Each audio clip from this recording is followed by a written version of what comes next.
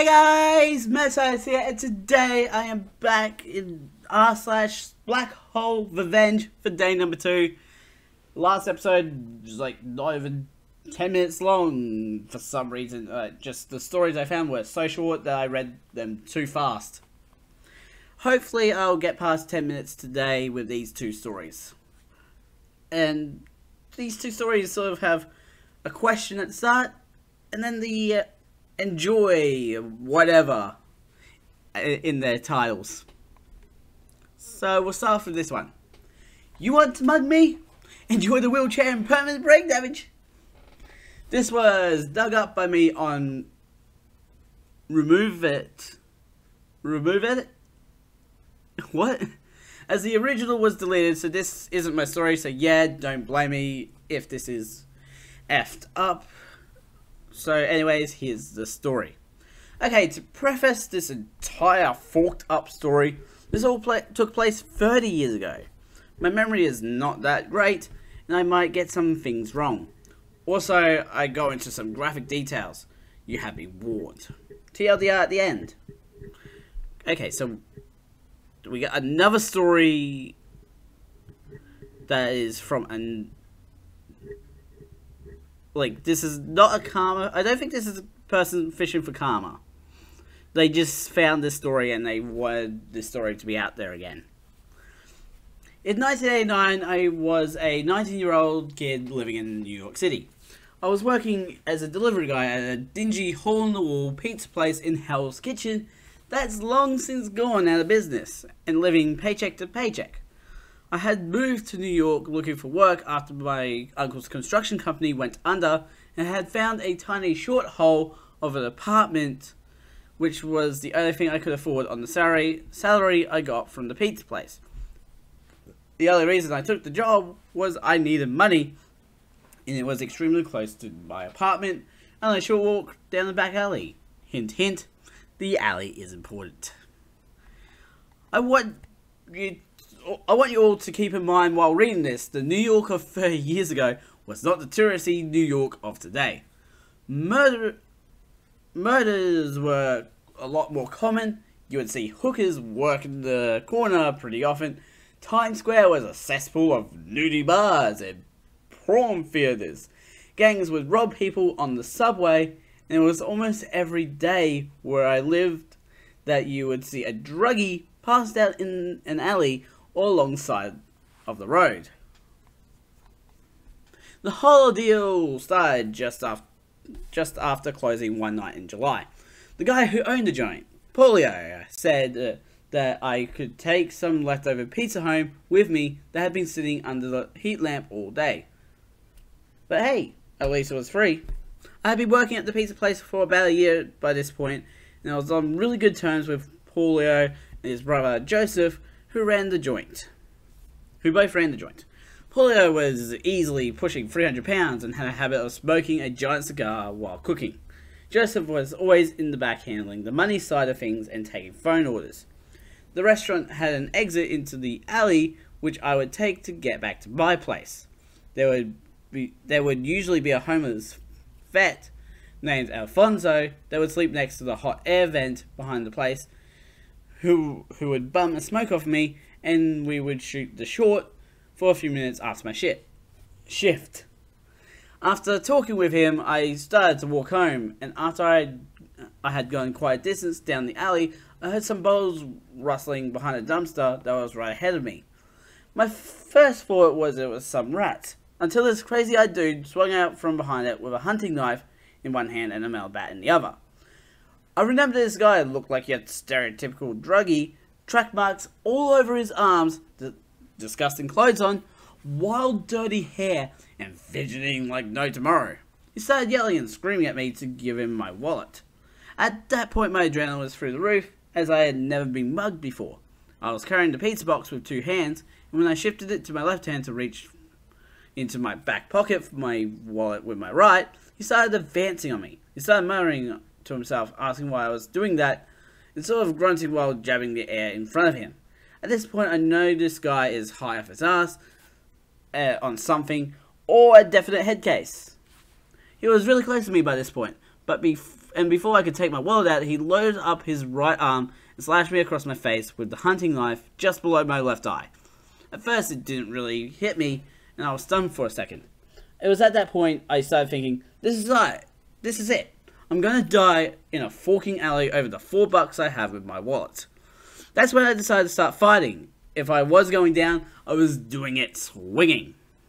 I threw the pizza box in his face, which made him step back a bit. Using both hands, I grabbed the bat out of his left hand they were still holding. I flipped it around and aimed for the outside of his left knee, which was the closest to me. It connected, I felt a snap when it buckled inwards. Ah, not the knee! Oh, it's like Harley Quinn. and like the Harley Quinn movie that came out like a few years ago.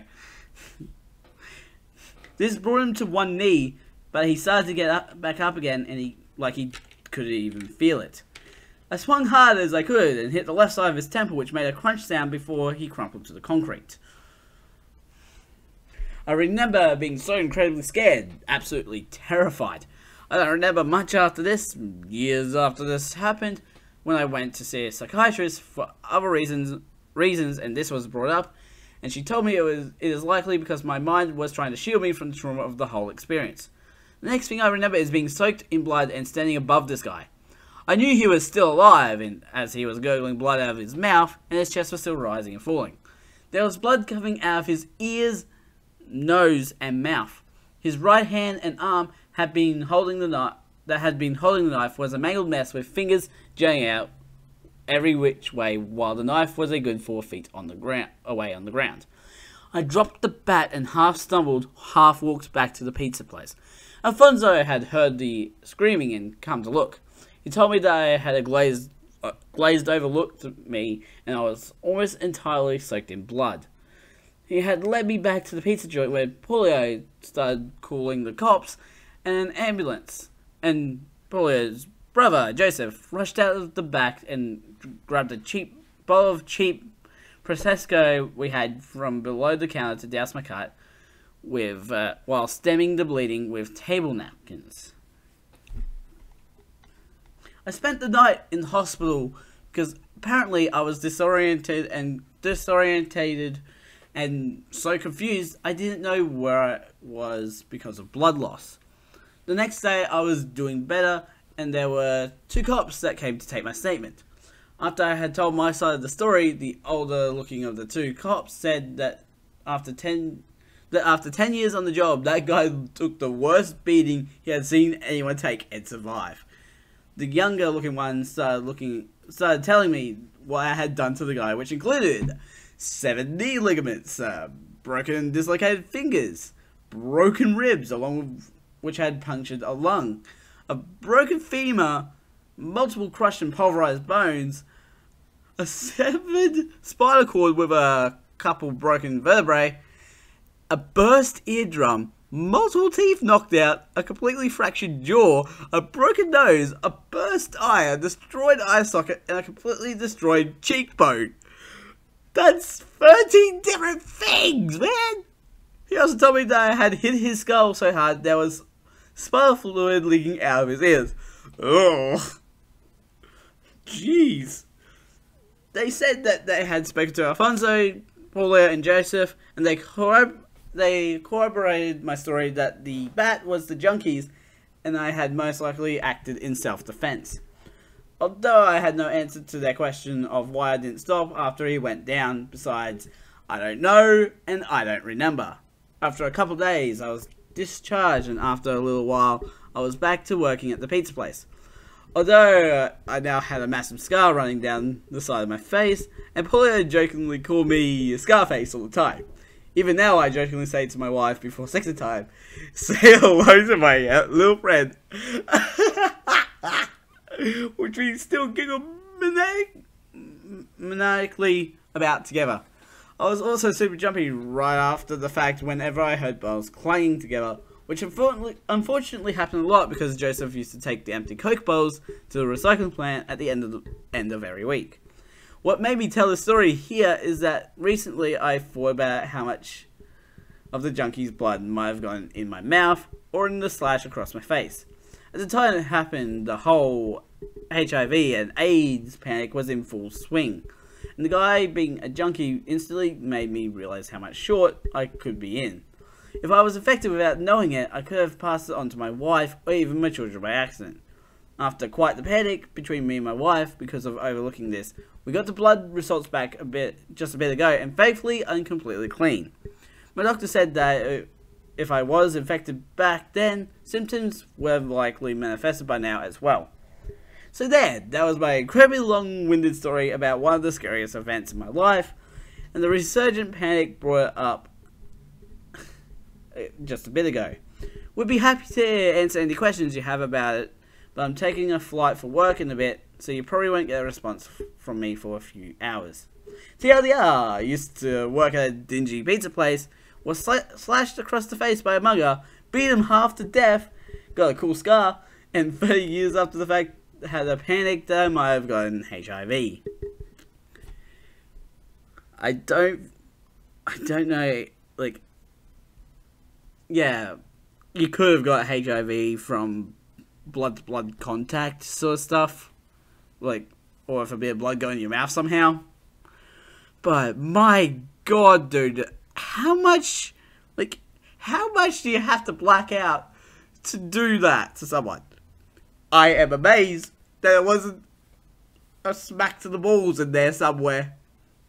Like, you had this bat, and you could have gone for the nut shot, but you didn't.